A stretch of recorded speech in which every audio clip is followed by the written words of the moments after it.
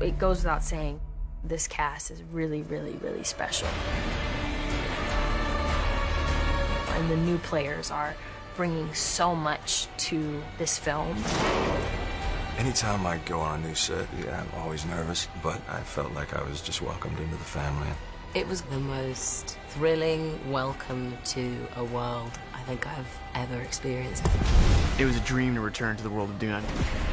Never gotten a return to a project before. Zendaya and I only had a couple of days in the first one. The friendship had grown in the years since the first movie and second movie were shot. I was excited at the idea to dig more deep into the journey of Paul Atreides falling in love with Shani. The way Zendaya keeps me humble is through 3 tactics: intimidation, aggression, Excuse me. and Give me the money shot.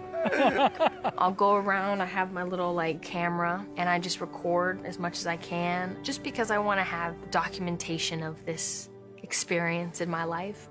We're like family.